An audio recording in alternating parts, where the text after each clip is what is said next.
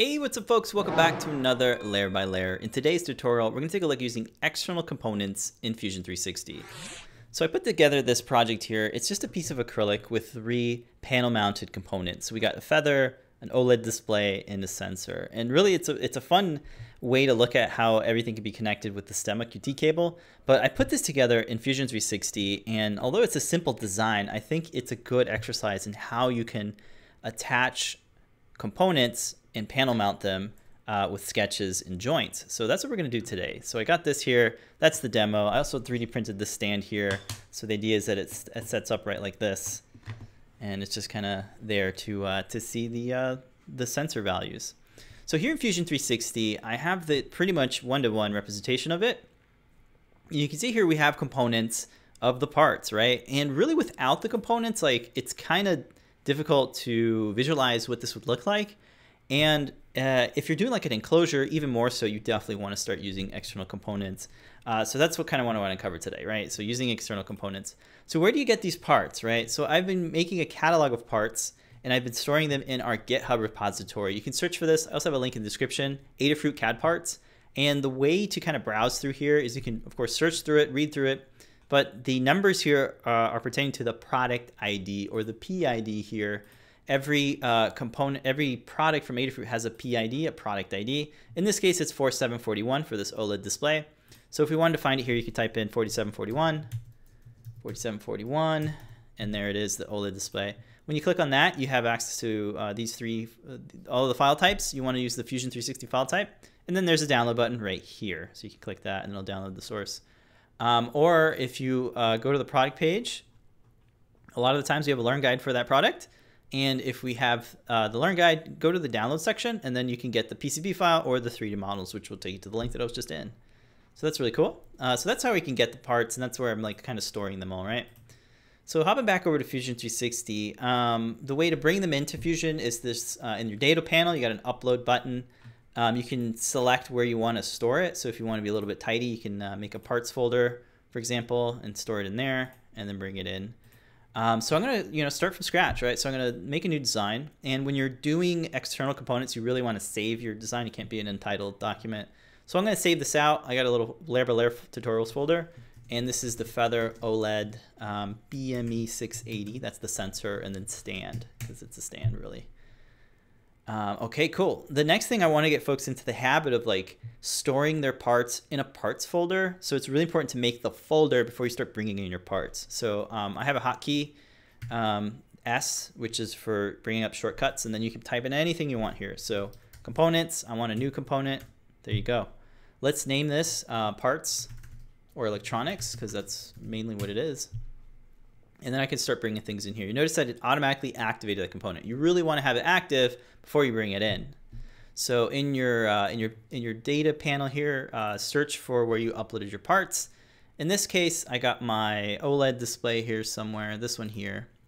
So before I bring it in, I want to kind of think about some things, right? So how do I want this model to be? Well, if we look at my original design, the front, the front face of our model is also the front face of our view cube. I really like to have my models like be relative to the view cube, because I'm always orbiting it around it, and the left should be the right and the right should be the right, back to the back, top to the bottom, that sort of thing. So I'm keeping that in mind when I bring my component in. I really need to be conscious of where it is relative to the view cube. So in this case, when I bring it in, keep your eye on the front view and try to see, like, is that where I am? Am I facing the front? Is the front of the display, facing where it needs to? So I'm going to bring it in by right-click, insert into current design, and again, making sure that my electronics folder or my parts folder or my component is activated. So I'll hit insert into current design. It's face down. It's face down. I'm looking at it from the front, and it's not the same. Instead of hitting OK and then moving it around, let's move it around first before we hit OK. So I'm going to use this handle to prop it up 90 degrees. I'm still not facing the right way, so I have this other handle that I can rotate it around. Let's do another 180 degrees, like that. Cool. Now looking at the front, it's now looking at the front. Neat. So now I can kind of move this around here. And to get a better idea of where I am relative to like the grid, let's look at the grid. And you can click on this little icon here, the grid icon, and click on layout grid. You can see here that's where I am. So I kind of want this to be up a little bit, maybe move it this way here like that. It doesn't have to be perfectly placed, just so that it's like, you know, relative to our grid and our view cube. So that looks good. Now I'm going to hit OK. Okay. Okay. Next up, I'm going to add the feather. So again, make sure that my electronics folder is selected. Right click on that, insert into current design. It's a little bit better. It's propped up where we want, but I kind of want the USB port facing up. So I'm going to use this handle to rotate it 90 degrees, and then the arrows to move it to the left side here, to the right side, and then move it up a little bit. Again, it doesn't have to be perfect, just kind of better. Sorry about that. And then hit enter. Okay, so that's placed very well. And then the next one, the last one is the BME. I got a lot of parts, so I'm going to use the search function under here. I already searched for it, BME. Fusion has like the last thing you typed in, but there it is. This is the BME sensor. Right click, insert into current design. And this one is typically how my PCBs look. They're normally flat against the grid like that. So I'm going to prop this up similar to the display. I prop it up by 90 degrees. And then I'll use the arrows to manipulate and move it around. Now, in my design, I actually don't have it this way. I have it propped up this way because of the way I think the cabling is sorted out better and connects better this way. So if we look at, I hit OK by the way, because that's where I want it to be. If I go back over to the overhead here, you can see if this was mounted, you know, you would have the cable would probably stress out. So I really like having it in this position. I think it aesthetically looks better, and functionally it works better like that. So that's the reason behind the choice on that. So back over to Fusion. Now we have our parts placed, and we're ready to start creating our panel, whether it's acrylic or 3D printed. It doesn't matter. We're just going to start making it. So what I want to show is, if you notice, I actually have this at an angle right here, right? So it's not flat, it's at an angle. And the trick here is that I drew it as a profile to the side view like this. So if you look over to the overhead, you'll notice that that's kind of how I'm drawing it. I want to make it so that this whole panel is able to pivot or adjust to this bottom here. So that's what I wanted to do when I designed it. So what I'm going to do is I'm going to make a profile of the panel already at an angle, and that way I can adjust the angle of degree here. So that's what we're going to do. So let's see how to do that, right? Back into Fusion. I'm going to make a new component in the right design, the blank one.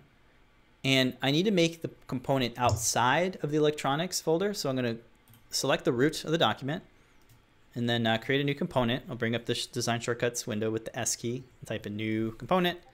There it is. And then I'll name it to the panel. Cool. So now I have it activated and I've created it. The next thing I want to do is, why is that active? That shouldn't be like that. That is super weird. All right, so with the panel selected, I'll create a new sketch, but I'm going to draw it here on the side panel. Not the front, but the side, like that. And the idea is to create the side profile of that acrylic, like we did here. So to do that, I'm going to create some user parameters. So that way we can adjust the length and the width of it. So the first thing I want to do is like the thickness of the acrylic of the panel. So I'm going to type in thickness here for the name, and then I'll add 3 because that's how thick my acrylic is. Next thing I'll do is make the panel length. How long is it? I want it to be 110 millimeters long. And then how wide is it? I want it to be panel width. And then I'll make this like 90 degrees. Hit OK. That's really all we need right now. So hit OK. And I'll start drawing my, my rectangle here. So I'm going to start with a line. And I want the line to just kind of go straight out like that. OK? I hit the OK button there, and that's it. Next thing I'm going to do is make another line. And as I start drawing it, you'll see that I'll get this parallel icon here. Those two lines, those little two icons there that show up there, let me know that that is going to be a parallel line. Now what I'm going to do is now with the second line, I actually want to make this connect, but I can't quite yet because I want to make this line perpendicular with the line that I'm connecting to. So So you can see that it shows up there in the corner. So I'm just going to click and then hit the escape key to exit the line tool. Now what I can do is I can select and then hold down the shift key and then select those two dots and then connect them together with a coincident constraint. So with the S key, I can either type that in or have it saved here in my little window here. Coincident, you just type it in, you can see it here, and then you can add it with this icon here. Right now it's an X, but when it's not there, you can add it like that. So that's coincident, and that'll connect those two together. Excellent. Now we just need to create a line that connects these two dots together, right? So pretty similar. I'll roll over onto that dot, and that square lets me know it's going to connect to it with a coincident. And then as I move around, you can see I can get the perpendicular constraint. Now I can't connect to it quite yet, so doing that same method, I'll just make sure that I get that perpendicular constraint, click, hit escape, select these two lines with the shift, they're both selected, and then do a coincident. And now I have my rectangle here. So what's important about doing that is that it's already at an angle, right? And what I can do is add a thickness dimension to this line here, because really that's the thickness, right? And you can see here as I move the cursor, it's going into different directions. I really want the direction to be parallel with those lines. So right here. Now it's set to 11 point whatever, doesn't matter. I'm going to put in the thickness value here, the user parameter, and hit enter. And now that is set there. The last thing is I can pick one of these two lines. They're both the same. So I'm just going to click on, one of them and then add that dimension with the D key. And then for here, this is what's going to be our width, our panel width. And there you go. Excellent. So now what I want to do is I want to place this right into the center right here. And when I place that, that allows me to pivot this around, right? So that's what I want. I want that behavior there. So I have it there. And now it's locked in there with one of these constraints. So if I ever want to move it outside of that, I'd have to delete this constraint. But right now, actually, that's what I want. The next thing I want to do is I need a reference line so that I can apply a dimension, a degree. So I'll make my line, and I'll start from the center, make sure I click on that center, and then drag it out here. And then I'll hit escape. Now, the length of it doesn't really matter, but I want to add a length anyway. Let's go ahead and make it the width of the panel. And then what I want to do is select that line and hit the X key, because that'll make it a construction line. So it won't intersect anything if we make something there. All right. So now the last thing we can do to actually make this at the right angle is to select both of those lines and then hit the D key. And then you get this dimension for the degree. So here's where I'm going to put 70, right? Because 90 minus 30 is 70, and that's the degrees that I want to tilt it by, 30 degrees. So now I have that. So that's pretty much the profile. That's all we need to do to make our acrylic at an angle. I'll hit Finish Sketch. And then to extrude it, you can use the hotkey E. And because it's just a single square, rectangle, Fusion knows to select it automatically. So right here under Direction, I want that to be symmetric, because we're going to start pulling it out.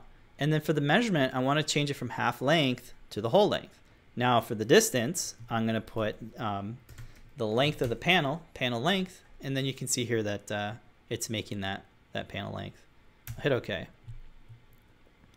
So now if we open up the folder and then look down into the sketch, you can right click on the sketch and say Show Dimensions. And this is so critical for me. A lot of the times I'm always showing the dimension, because now I don't have to jump and edit the sketch, like to go into edit mode, because if I do that, well, my extrude disappears because I'm going back in time before I create an extrude. So it's cool to finish the sketch, modify your sketch after the fact, after, you know, in forward in time, in current time. So I can change the 70 to 45 and it updates that extrude right away. So if we have things attached to the surface, we should be able to move the parts as well along, as well as the surface, because it'll be tied to it. So that's the idea that we're doing. So now that's created, I am going to create a sketch on this surface right on top of this panel. Okay. So with that selected, I'll create a new sketch, right? And now you'll notice that the grid is now flush with the surface, but my components are still in place there because I am now at this angle.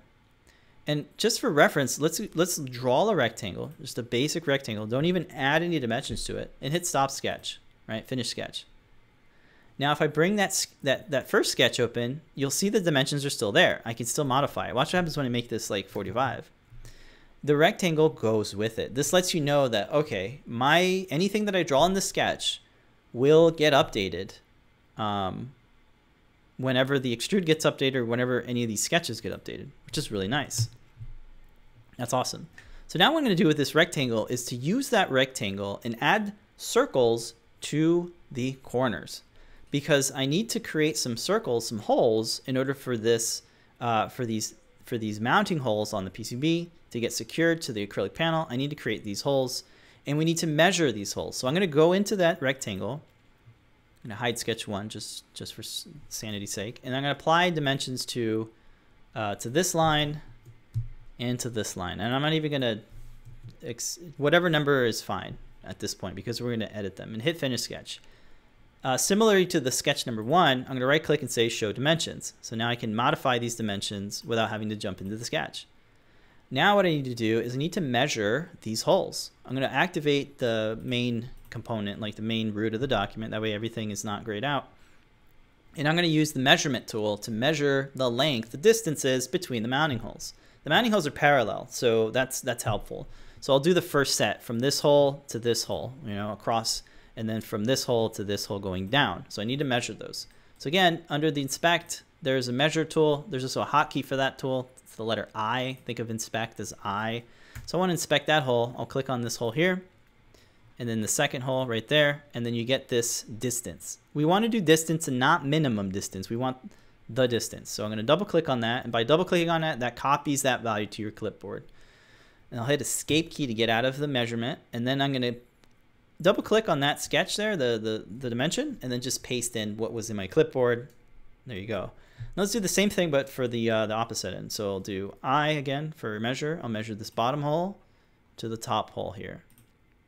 And then here's the distance. Double click, we'll copy it to your clipboard, and then double click to change that that sketch dimension, paste, hit enter. So now we have a rectangle that is the exact measurements for the distance of our holes. So now I need to add the hole. So to add the hole, I actually do have to go back into the sketch. So I'll go back into the sketch, and before I add the holes, I'm going to double click on any of these lines, and that'll select the whole rectangle. Now what I can do here is hit the X key, and that way it'll create a construction line. So let me hit the X key again, and that'll bring it out of construction mode. And watch what happens when I add a circle. So when I add a circle to this corner, and I want to make sure that the icon turns into the square, that lets me know it's going to be constrained to that coincidentally. So I'll make a thing. I didn't create my mounting hole user parameter yet. I really do want to create one. So right now I'm just going to put 3.2, hit enter, hit the hotkey to bring up the user parameter and create a new one. So I'll call this one mounting hole. And I'll put 3.2 because that's the hole I want. Now hit OK. Now inside here, I will change this to the mounting hole. Great. Now, if you look at when I select the circle, you'll see that that rectangle is intersecting it. Now, that's why I want to double click that line and hit the X key. That stops the intersection from happening. I just need this to be referenced so I can create some sketches, the dimensions, not actually cut anything away. So that's what construction is for. Now, I have one hole. Instead of drawing 3 more, I can mirror this one hole. That way, if I want to change the hole, it'll just change for me. I only have to change it in one spot, right? I tend to like to do this. You could just add a hole here and then say mounting hole, which, you know what, is probably easier. So I'm going to go ahead and do that. Just add holes here and say mounting hole. And then another one here at this corner. It's kind of hard to see, hide the electronics. And then right here, hole, mounting hole. There you go. So there's your holes. I was going to mirror them, but this is easier to do because it kind of is a little extra step. So now I have this, and I want to make this in the center of this panel forever. Whenever things change, I want this to always be in the center. And the way to do that was these construction lines. So I'm going to pull one of these edges. I want this left edge from the panel. So I'll bring it in with the projection tool. The hotkey for that is P, or you can just type in the S key and then type in project, and that'll project that in, right? This here is telling you that you have a link to the projection, so you want that turned on. That way, anytime the extrude updates, this edge will update as well. So just leave that checked, and if it's not checked, check it. So hit OK. It's a purple line that lets you know it is a projected edge. So now what I can do with this projected edge is create a line that is midpoint constraint. So as I roll over, I get the middle by seeing that there is a triangle. That is the icon for the midpoint constraint. So I click there, and I'm going to click and join to the midpoint of one of those edges right here, one of those lines here. So now I have a midpoint constraint. Now all I really want to do is make this line perfectly straight. And to do that is with a horizontal or vertical constraint. So that'll always be straight going across or straight going up and down. Same thing with this line. I want to select it, hit the X key. That way it doesn't chop anything. Now that we have it constrained vertically, we need to constrain it. Now that we have it constrained horizontally, we need to constrain it vertically. So same thing. Instead of projecting an edge though, I can just use the bottom here. The bottom is already in the center because I've drew it in the center of our grid. So I can say I want a line here. It doesn't need to be midpoint. It just needs to coincidentally connect to that.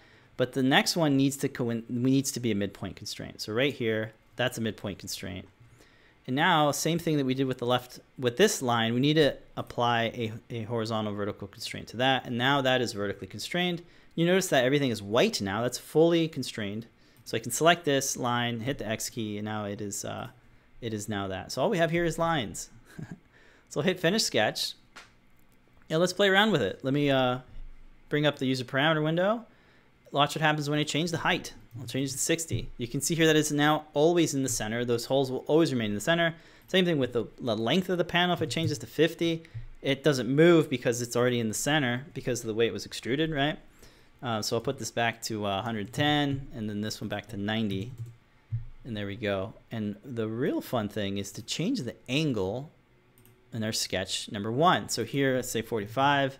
You can see that sketch is forever awesome, right? So now what we got to do at this point is attach our component, our display, to one of these mounting holes. So let's bring this back to 70, and then we'll hide sketch 1. So even without making holes, you can attach the screen to features in a sketch like this one. So let's bring up the electronics. And the way to attach this screen to that hole is with the joint under Assemble. There's a joint here. You can use the hotkey J. And what I want to do is to select the hole, the mounting hole in the back here, because this is actually the surface that we're going to mount to. So that hole to this hole. You want to keep it consistent, right? So there it is. You see here that it's perfectly flush with it. But in reality, we can't actually do that because there's components on the back of the PCB. So what we need to do is we need to offset it. And really the offset is like how long is your standoffs. My standoffs are 6 millimeters long, and those can change, 8, 10, 12, however long you want it to be. But for mine, I'm going to make it 6, and we can change that. We can make it a user parameter as well. But I'm going to make it a hardcore value of 6. Hard-coded, not hardcore. So now we have it nicely offset there. You can see here the stemma connector, the capacitors and everything. Plenty of clearances for all those components. So now that that's locked in place, you can play with it. You can go 45 degrees and your screen will update with it. Put it back to 70, it updates with it. Let's go ahead and change the height of it. Go from 90 to 70. You see it's always in the center. That is really the whole technique on how I built this project. I think just showing the display is enough to be like, okay, this is how to do it. So now you can apply that same thing, create a rectangle, measure your mounting holes, and then apply a joint to it. That's how I was able to create this this thing here. That's pretty much it. I can run through the whole thing, but I think that's enough to share because I really wanted to step through the whole procedure, or at least the procedure of getting to this point, and then you can apply the same techniques to the rest of the components. At this point, it's like, well, where are my holes? Well, we can just hit extrude, select these holes. And one of the tricks I like to use is to say the extent to object and then select the back of the thing. That way, if you ever change the thickness, it'll always change because it's always looking for the back surface as opposed to the front surface or a hard-coded value. So now I got that. I can hide all the sketches. I can hide the joint too because it looks messy. And then here's the holes. Here's the screen. So I'll bring I'll bring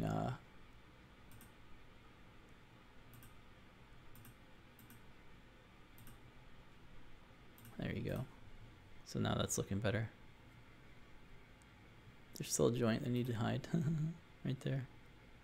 Oh, I accidentally added that to the timeline. Let's delete that, because I was wondering, I was like, why is my panel now inside my electronics? It's because I somehow added it in.